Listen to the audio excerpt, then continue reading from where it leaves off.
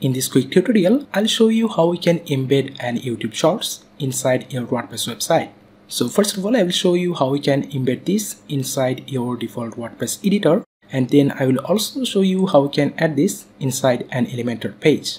So to add this inside this editor, we just need to copy that URL, and if we paste it inside this editor, okay, we can instantly see that preview on this page. So if you update this and also see it from our live preview, we can see that on here.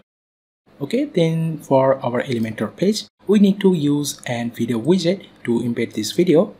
And from here, if we just copy and paste that URL in that place, unlike an YouTube video, we cannot embed this short in this way.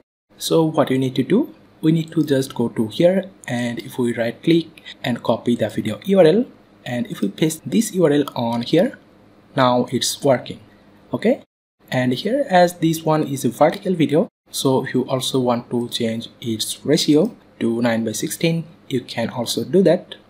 Okay, but here we need to reduce its height. So from the advanced tab, we need to make it to like 300 pixel. Now that looks perfect. So from here, you can additionally also add a image overlay above this video. So if we turn on this, and from here we can add an image, and here I have already created a vertical image for that. So let's insert this, and we can see it's also perfectly working inside our Elementor page. Cool. So that's how you can easily add an YouTube Shorts inside your website. If you enjoyed this video, then don't forget to like and subscribe to this channel. Thank you so much for watching. I'll see you on my next video.